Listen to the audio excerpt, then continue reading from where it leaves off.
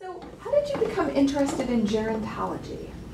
It's something somewhat circuitous route. I went to medical school, trained in internal medicine, and was a general internist. I was a faculty member in the general internal medicine section at Temple University School of Medicine, my first job after residency training. And as far as I knew, I was an expert in aging because I knew how to take care of high blood pressure and diabetes and heart failure, and I could do it very well. Halfway through my time there as a faculty member at Temple, my section chief told me that he wanted me to write a grant about aging, and that I should go talk to this woman, Bernice Parlak, who ran the Geriatric Education Center of Pennsylvania. So I went to talk to Bernice. And Bernice said, I'll be happy to share information with you if you will participate in our training program. And it was a 40-hour intensive and then a year's worth of follow-up activities. And 40 hours of an intensive sounded interesting, so I did it. And that was a real aha moment for me, because I got a chance to realize that there was a lot more to geriatrics and gerontology than just being good at those things that I trained for in residency training.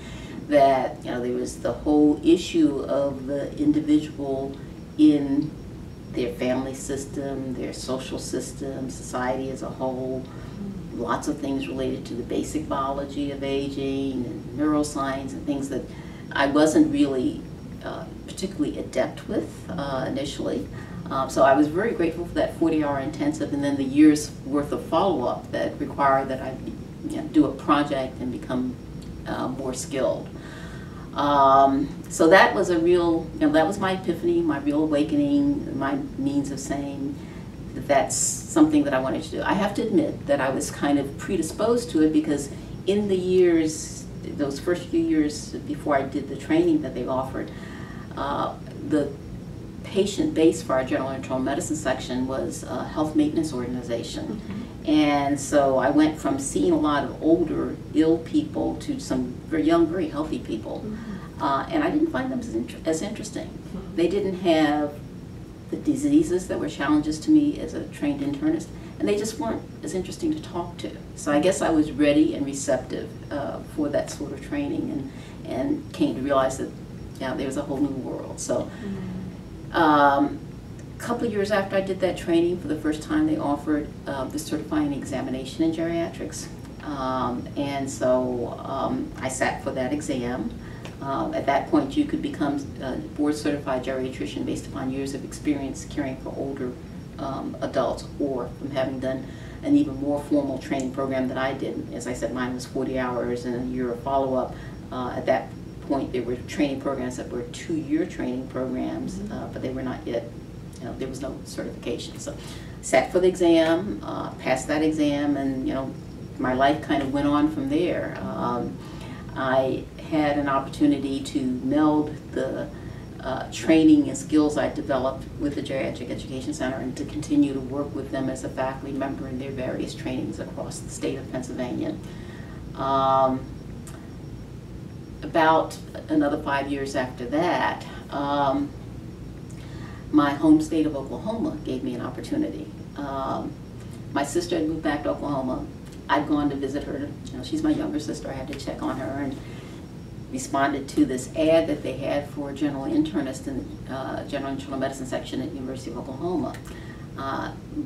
Went for the visit. They made me an offer I couldn't resist, and I moved back to Oklahoma, very specifically with the charge of leading their educational programs and research programs in geriatrics. So my whole identity then was focused on geriatrics and gerontology, and it's been a great ride since then. So you started to answer this question already, but can you just, from that point, kind of describe your career trajectory as a gerontologist? Okay. Well, from that point, Oklahoma was a really good place. It was a lot of really smart people, a lot of good resources, and a lot of there weren't a lot of established things in geriatrics and gerontology, so opportunities as a result of that. There was a rehab program focused on older adults that I got involved with. The first Geriatric Education Center grant ultimately did come within a couple of years of my arrival. That was done, generated by a colleague. And there was an opportunity to just put your head down and start doing things. Started off with just seminars within the Department of Medicine, General Internal Medicine section, and then within the Department of Medicine. Then the VA decided that they wanted to do something more with regards to geriatrics, and my department chair got me involved with that, starting off with developing a nursing home within the VA hospital space. I was given the opportunity to lead the team that designed that. We decided we didn't want a typical nursing home. There were plenty of nursing homes in Oklahoma at that time. So we decided to make it a rehab-focused center, and that was a lot of fun. There was a lot of helping people to recognize the importance of rehabilitation for older adults, and getting them beyond that mindset that you're going to warehouse people, both staff that were providing the direct care and the administration, but we were successful in doing that. My colleague who brought in the Geriatric Education Center grant had, a number of us were involved. He decided to go on to another opportunity, so I ended up taking on that responsibility as well. So that was fun, bringing together faculty not only from OU, but from universities and colleges throughout the state to do training of healthcare professionals on geriatrics issues and gerontology issues.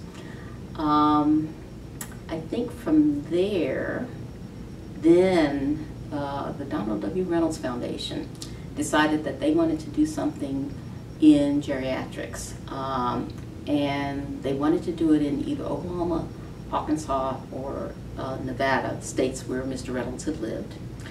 And they got Robert Butler as their consultant. And Robert Butler said that if you really want to have an impact, you should do something to impact upon physicians, because physicians tend to lead the medical team. And the way to affect physicians is to affect their training. He had established the first Department of Geriatric Medicine in the United States at Mount Sinai. He recommended that they look at establishing departments. And so Oklahoma, Arkansas, and Nevada got the opportunity to compete for this department. I was the physician lead of our team, but a number of people at OU collaborated on this. In fact, I think I told my provost at the time that it kind of looked like an elephant that was designed by a committee. I also told him that I thought that Arkansas was going to win this competition because they virtually had a department. They'd had a geriatric research and education, research, education, and clinical care center since 1979. This is the late 90s that we were doing this competition. And they were really well positioned to go forward. So all three states submitted a proposal. Arkansas did get the money. But it was a very good experience because I worked closely with the dean and the provost and some lead staff in the administration for the College of Medicine. The provost in particular said, well, this is a good idea and I think we should do it anyhow.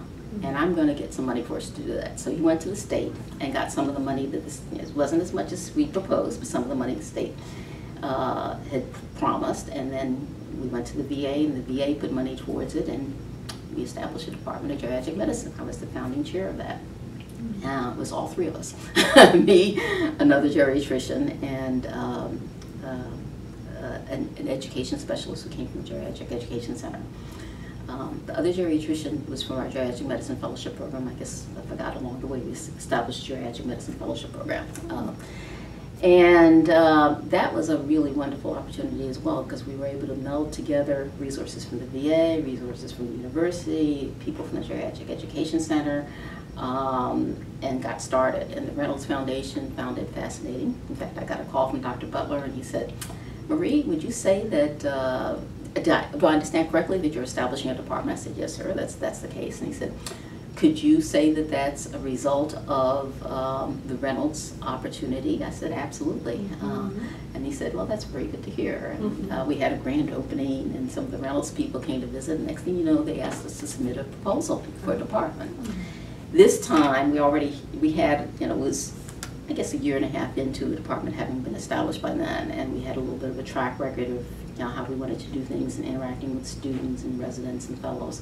And we got a chance to craft something that was much more, much leaner and more representative of a good, solid gerontology geriatrics training program from my viewpoint. And we were successful. In fact, we got more money than the Arkansas folks did on their initial, and it was the largest grant that had come to OU Health Sciences campus at that point. It was $11.5 million, $10 million of it for endowed chairs for clinician educators, another $1.5 to help us operationally, and combining that with the money we had from the state and the VA, a very nice package. With the expectation that by, it was a 5-year grant, by the end of the grant, we would have recruited a sufficient number of faculty and gotten things organized in such a way that we could have a required geriatrics rotation for all third-year medical students. And that's in keeping with what Dr. Butler was saying. If you want to influence things, you influence the docs, get them early. You know, some people on the health sciences campus thought we were crazy. I was in particular, because there are 150 medical students each year that you'd have to train, and we're starting with 3 faculty, or 3 full-time faculty. When I went to tell the chairman of the Department of Medicine that we were making our own separate department, and you know, I'd no longer be able to be in clinic with him, he said, "You know, Marie, if you were a cardiologist and making a lot of money, I'd be really upset." That's okay. So we started off, you know, with a lot of non-believers, but it worked out. You know, between a very supportive administration there, resources, and you know, a lot of really committed people. Again, the people at the VA, people involved with the Geriatric Education Center, we were successful in recruiting faculty to go into those endowed chairs and in establishing sites to do this required rotation for the third-year medical students. And so by the end of our 5 years of the grant, we met and exceeded all of our milestones, which was really exciting, really exciting. Along the way, things like an F5 tornado that made a faculty member who we were trying to recruit not come because his wife didn't want to deal with living in that environment. But you know, we still did it, and we were sufficiently successful that the Reynolds Foundation was receptive to another grant proposal from us, and that was to add another 6 endowed chairs for researchers, and so we were able to do that, and successfully recruited a really wonderful researcher from Wake Forest who then since then has really built things very nicely. So it's been really an exciting development. Along the way, being involved with organizations like the Gerontological Society, AGI, American Geriatric Society, great outlets, not only for me personally, but for all the faculty within the department, getting a chance to meet colleagues from across the country, work with people across the country, all ultimately to the end of better developing knowledge and disseminating that knowledge in geriatrics and gerontology. So, you know, when Richard Hodis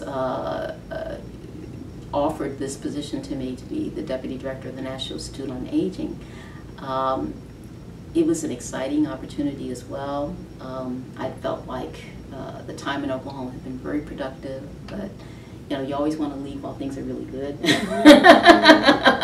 And after a certain period of time, every place needs new leadership. You know, things get stale if you have the same person, I think, if you have the same person in place for 20, 30, 40 years. So I made that transition about now going on 7 years ago, and it's been really good as well, because it's been an opportunity to see on a national and international level what's happening in the research. You know, this is the evidence that we used in training our medical students and residents, et cetera, and I'm in the middle of that knowledge generation. And no, even more, I mean, I've learned so much neuroscience and so much basic biology, and I've had a chance to really appreciate some of our gerontologists in a way that, you know, was not necessarily feasible when I was really focusing on clinical matters in Oklahoma. So it's all been really, I've been very fortunate. I should knock on wood here. So at what point in your career did you embrace the term gerontologist to describe yourself? You know, as you hear, I say geriatrician / gerontologist, And it's hard to really pin that down. I think certainly immediately after doing the training with the Geriatric Education Center of Pennsylvania, I saw myself as a geriatrician. But I guess maybe while in Oklahoma, as we were being much broader with the Geriatric Education Center and trying to include people from the College of Allied Health and from the College of Pharmacy and College of Nursing, I much more strongly embraced that concept that I'm a gerontologist. I'm not as strong a gerontologist as some of my colleagues. I'm strong in a particular aspect of gerontology, that's the geriatric medicine aspect of it, and there's so much more to it. But I think it was probably while I was in Oklahoma, because as you interact with your colleagues, you recognize that every member of the spectrum has something special to bring to help in figuring out this aging thing. So. That's great. Did you have any female mentors who impacted you in gerontology? Yeah, in gerontology, I think Bernice Parlak would be the person that I'd mention. Bernice was the person who was in charge of the Geriatric Education Center of Pennsylvania. We continued to be in contact for quite a while after that. She gave me lots of opportunities while in Pennsylvania to present, etc. In my early years in Oklahoma, when there was the need for someone to be on a review panel. She was running the Health Resources Services Administration Geriatrics program by then. When there was someone who was needed to be on a review panel, she'd think about me, and so she's been very helpful to me throughout my career as a gerontologist. Unfortunately, there have not been a lot of others.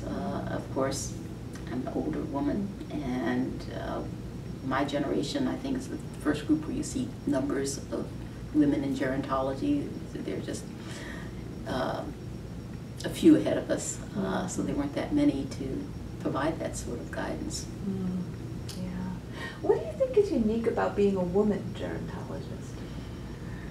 I think as a woman, and this is showing bias, but if you're a woman who's had children, you probably have developed an appreciation, if it's not something that's innate, for multidisciplinary interactions, balancing a lot of things at one time, dealing with teams, et cetera, that I've seen sometimes some of my male colleagues struggle with, particularly those who see themselves as truly just a geriatrician. In general, however, people in the field are just very good, generous, open, collaborative people, so it's not a common problem or difference, but women may have a slight edge along those lines. Yeah. How has being a gerontologist interacted with your personal aging process? That's a very good question. I've been dealing with that a lot lately because I have one of those landmark birthdays coming up. Haven't heard a lot from Medicare yet, but it's coming.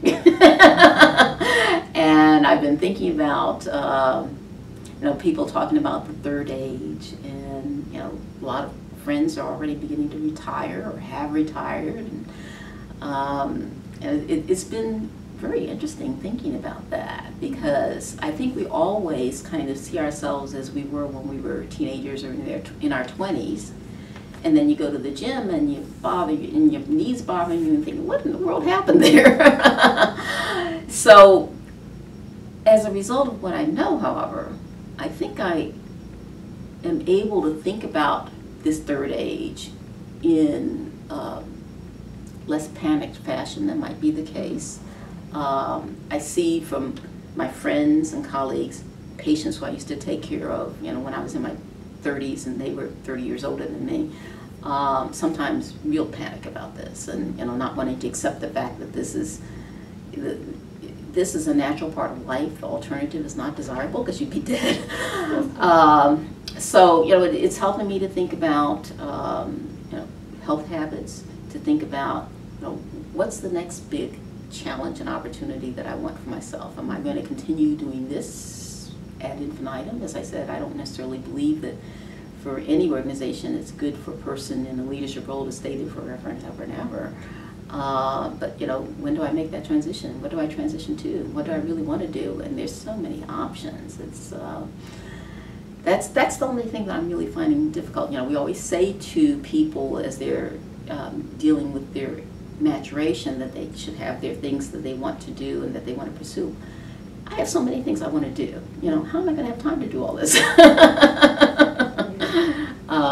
But it's all good. It's all. You know, I'm looking forward to the future. So the WIGL project focuses on the legacies of older women gerontologists, and within that framework, is there anything else you want us to know? Well, I mean, I would just hope that other women who are following along just continue to embrace the joy of this field. You know, there's nothing like helping with the quality of life of another individual, particularly an older individual, and sharing their stories. I mean, again, back when I was in the general medicine section at Temple, I really enjoyed talking to my older patients, much more than my younger patients, because the younger patients just didn't have the depth of experience. So I'd say enjoy the ride, keep your balance, because there will be those challenges that will want to throw you off. I've of late picked up yoga, and they say be present, be in the moment. You know, absolutely, because that moment's gone before you know it. So that's what I recommend.